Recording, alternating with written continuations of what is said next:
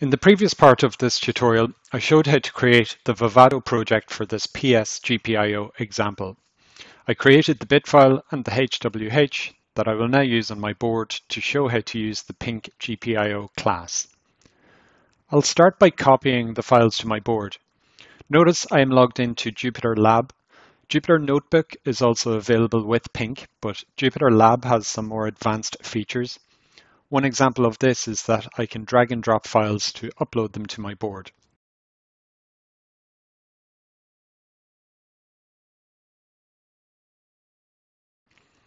I'll go ahead and create a new notebook in the same directory. I'll add a markdown heading. I really should add some better descriptions describing what I'm doing, but to keep the tutorial short, I'll leave that for later, and I'll make this completed notebook available with the other tutorial files. The first thing I need to do is configure the programmable logic with my design. My design isn't really an overlay at this point, but I can use the PYNQ overlay class to prototype my design and build up the software or the notebook that will turn a hardware design into an overlay. I'll import the overlay class and instantiate my overlay. Notice I can use a relative path for my bitstream to pick the file in this directory. When I run this code, the overlay object OL is created. I mentioned in the previous tutorial that the PS, the processing system, is configured at boot time by the PYNQ image. Most of the PS settings we selected in Vivado for this design would not be applied. However, there are some settings that can be configured at runtime when the overlay is instantiated.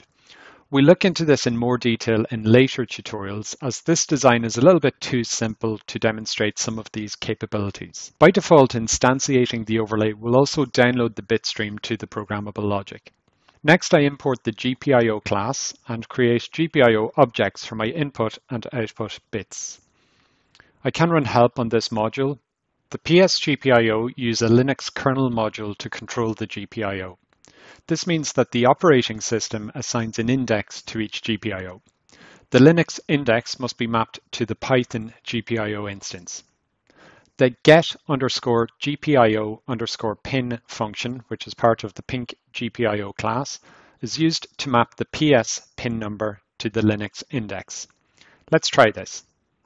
You can see the pin number or index returned from Linux for GPIO 0, in my case, is 960.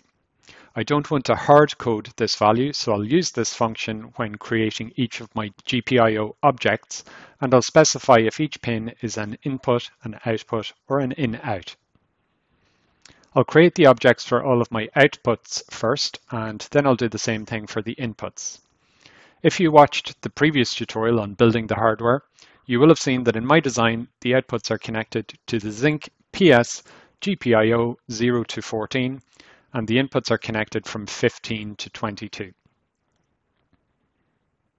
Now my objects are created, I can write some values to my outputs and read back from the inputs to test my design, each of the logic gates that I have. GPIO have read and write functions, so let's go ahead and test the AND gate. I'll check the output first. The inputs should be 0 by default, so an output of 0 is expected. If I set one of the inputs to 1, the output should still be 0. If I set the other one, now the AND gate gives me a 1, and if I write it back to 0, it changes to 0 again. I can do the same for the NOT gate. This time the input to the gate is 0, so the output from the gate is 1 initially. For the OR gate, either input to the gate will cause the output to go high.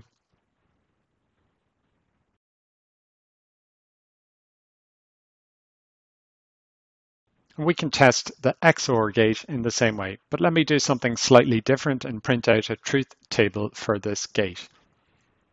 You can see I can build up the Python code in this way and quickly build a truth table.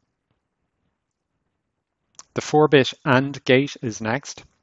Let me collect the operand bits and the result bits into lists. I'll add 2 more lists that I will use as the input data to the AND gate. Data 0 will be written to one input and data 1 to the other. I can write data and I can write back the result.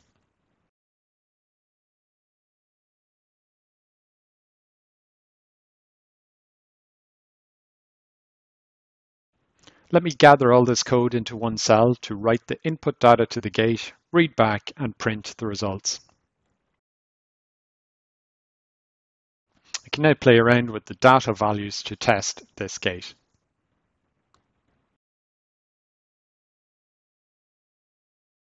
This concludes the PS GPIO tutorial. In summary, PS GPIO are wires between the Zynq processing system and the programmable logic. They give us a very simple way of controlling and reading back data from the programmable logic. PS GPIO are just wires, so we will usually only use them for simple control and status. For reading and writing registers or sending and receiving larger amounts of data between the PS and the PL, we will use AXI GPIO, memory mapped I/O, and DMAs. PYNQ has Python classes to support these operations, and you will see how to use each of these in the next tutorials.